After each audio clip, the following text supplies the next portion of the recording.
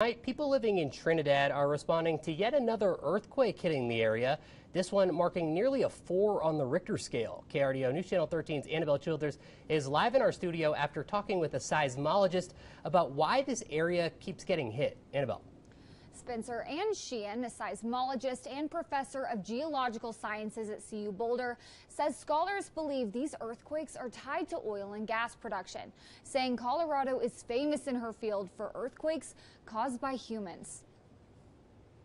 Earthquakes. The biggest earthquake in the last 30 days was the magnitude 4.3 in Raton. On March 9th, Los Animas County was hit by a 4.3 magnitude earthquake. 10 days later, on Sunday morning at around 5, another hitting 3.8 on the Richter scale. The fan in my room was shaking, and I could hear the house popping and cracking. David Cole is feeling it all as the earthquake created cracks in the walls of his Trinidad home and caused quite the scare. You could feel it from the south end of the house go to the north, and it was a pretty violent shake. The earthquakes are leaving Cole wondering what happens next. Can they get bigger? I don't know.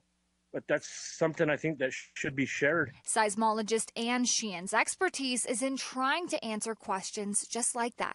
She believes many of Trinidad's earthquakes have a root cause. Trinidad is on the eastern edge of the Raton Basin, and it's a place that has a lot of oil and gas production. Sheehan says that the process of pulling oil and gas out of the ground creates wastewater filled with pollutants. The way that is typically disposed of is injecting it back into the ground. But the injections of wastewater are causing movement deep underground. That can essentially lubricate the faults, and it's very common to get earthquakes related to wastewater disposal. This map showing the trends in action. The white triangles or diamonds with the numbers are the wastewater disposal wells. And the colored dots show where earthquakes hit the Raton Basin near Trinidad.